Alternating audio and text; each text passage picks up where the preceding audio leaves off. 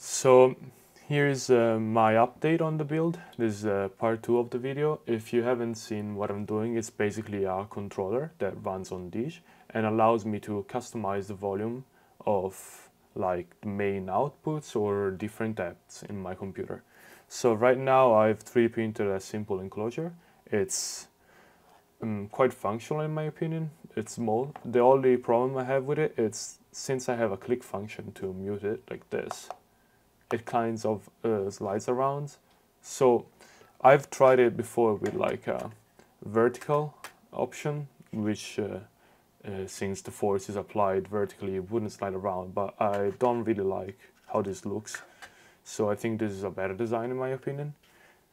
And right now the UI and the device works the same. So I've just updated the code to have better like structure and stuff like that, but also some quality of life upgrades. So right now this device is connected to my Wi-Fi, as you've seen before. I'll show you like this. So as you can see, the UI now looks a bit better. It was really like primitive before, but now it has like a dark mode, which if you're using light mode, I don't really get you. So I love stuff that it's dark mode, and yeah, so it's like this.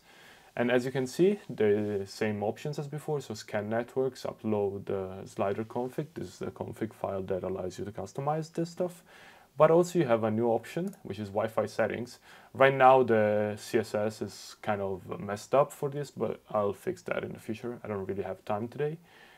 And as you can see, current state is enabled. So you used to have to connect it to Wi-Fi to make sure it actually proceeded to the Deej control stuff. Right now it is set up like this, but if I want, remember this page is the same page that you get when you first set up your device. So it shows it, you connect to the Wi-Fi and you have this page, it's the exact same page.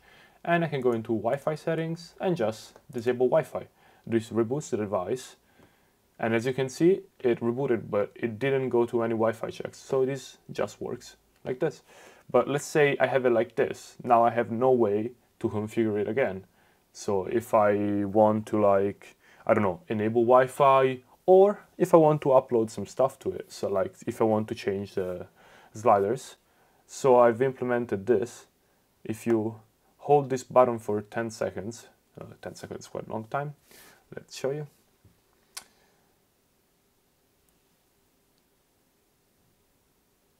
Yep, here it is. So you get the page. And just like before, I'll show you. Just a second. So you just visit the IP that is written here, so 192.168.4.1, and you have the page. So you can upload a config file, or change the Wi-Fi setting, right now it's disabled, or if I want to add a Wi-Fi network, I can just scan it. It takes a while since it's going to all the APs. I'll have to blur this stuff, but as you can see, you can just like select one. I'll go to my test one since it's with a default password. And right now it's set up to not connect to any Wi-Fi on boot. But if you type in the password, just a second. Okay, remember this is not my real Wi-Fi, it's just a AP that I set up for this. If you connect to it, it automatically, right now it's testing the connection, it's rebooting since it actually worked, and it set it up Wi-Fi to be true. So it now uses Wi-Fi and it's connected to my guest Wi-Fi. So yeah, this is basically all the functionality I added. I would upload the STL files. Right now, I don't really like the fact that, if you can see this, it needs supports, so it's quite a lot of waste in my opinion. So this is how it is on the inside.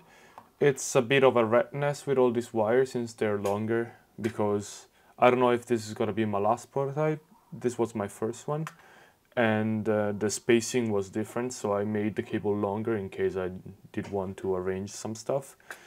Also, right now this type of connection with the USB-C, it's not really permanent. I'm gonna add a female USB-C to the outside. It's in the mail right now. It's gonna come in like 10 days since it's from China. So I can just plug it in from the outside and not have this ugly cable going in, which is quite a pain to fit inside. But basically you can just, as you saw before, just screws in like this with a couple screws here. Yeah, this is basically the inside. Nothing much going on, nothing different from the breadboard stuff. So yeah, it's as you saw, it's a two-part setup like this. It has a faceplate and yeah, and a back part.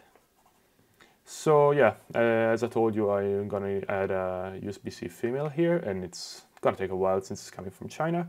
Right now the hardware used is just some M3 screws for the display, and for the rotary encoders there are some, I think, M2 or 2.5 self-tapping screws, and these are M3 self-tapping screws. So yeah, quite a basic setup. I've also changed the code, so I'll show you on the GitHub page. I'll still have to update README, but it will be changed once the video comes out. But as you can see, right now, if you want to make one yourself, and you might not be using the same ESP that I'm using right now, since my ESP S3 is coming, but I want to use that, even though I'm not really sure I'm gonna need the extra process power, but who knows. Right now I'm using a ESP C3 Super Mini, which is a really nifty device. It's really small compared to like a full-size ESP. And as you can see, this is like the main code part. And here it's all the pin definitions. So if you have another setup, just change these pin definitions and it will work. This option I added it before because the ESP C3 Super Mini, it's some devices, some batches have a problem with the antenna on board, and you have to set the transmitting power for the Wi-Fi to be lower at 8.5 dB, or else it doesn't like connect to the Wi-Fi. At least it connects to the Wi-Fi sometimes, and sometimes it doesn't. So if you have the same problem, just set this to true and it will work. It does reduce the range a bit, but it shouldn't be really a problem. But if you don't have this problem, just set this option to false. So yeah, all the other stuff is the same. It's the same, like it's all updated, but it works the same. So yeah, I'll be updating the README file. It is all the prototype stuff. So if you want to build this yourself, I will have the STL file on the GitHub. And yeah, it does require soldering, and it probably won't fit most ESP full-size ones, so you will need an ESP32 Mini. I'm using the C3 as I told you.